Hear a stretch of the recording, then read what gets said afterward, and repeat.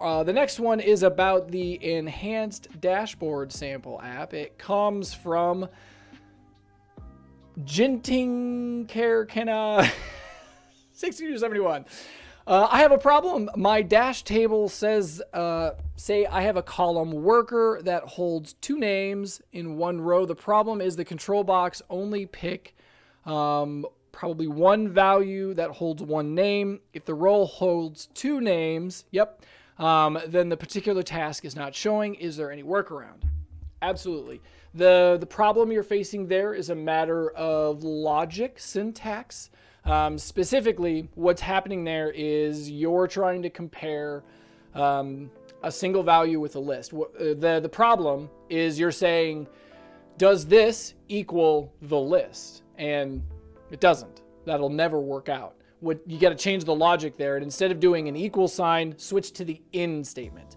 So if I just go to the problem that you're facing, right, is the fact that we've got something like this going on.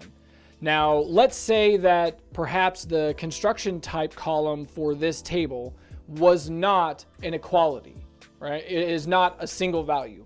That type is a list column instead. So it has a whole bunch of types.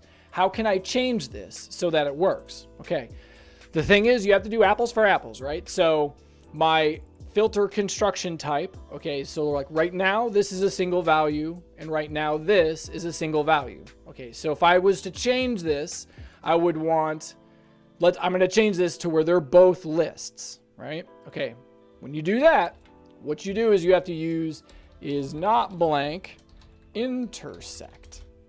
This combination right here, this IsNotBlank Intersect thing, what this does is it tells the system, there's 2 parts to it, right? So Intersect tells the system, I've got 2 lists, put them together and give me the common items.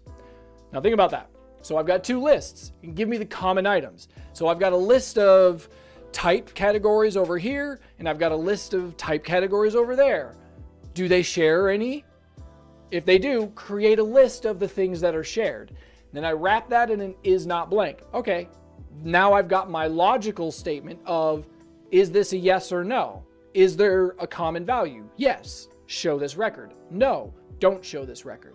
So that's the idea with this IsNotBlank Intersect idea. You would say IsNotBlank Intersect, and then you got to split up the intersect lists. So like this would be the first list, and then I would come down here, and then I would extract out, this would be a list here. All right, but here's a special thing that I'm going to throw in here, is that you can't just leave that like it is, because this is, we're getting into the weeds here. That filter construction type column value that you're pulling is a list of things, right? So like, I got to prepare this. First thing I do is the index thing. That pulls out this individual list out of this list right here. Like the current user filter construction type, that's a list of all of those things over there. The filter construction type is a list. See, it's a list of lists. The index gives me that first list by itself, but it's flat. It's not a list, it's a string value. So you have to put it back into a list in order for AppSheet to be able to work on it. And you do that through split.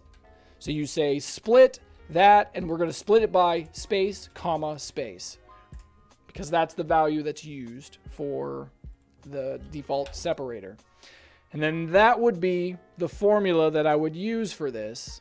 And you can see it's not, because none of these are lists, but like I would say this would be a list, and then this would be a list. And so then I'm saying, cool, intersect those 2 lists and give me the common values between those 2, and then wrap that whole thing in an IsNotBlank, because again, you got to keep in mind where we are. We're in a slice filter, right? And we're trying to decide, should we show a record or not?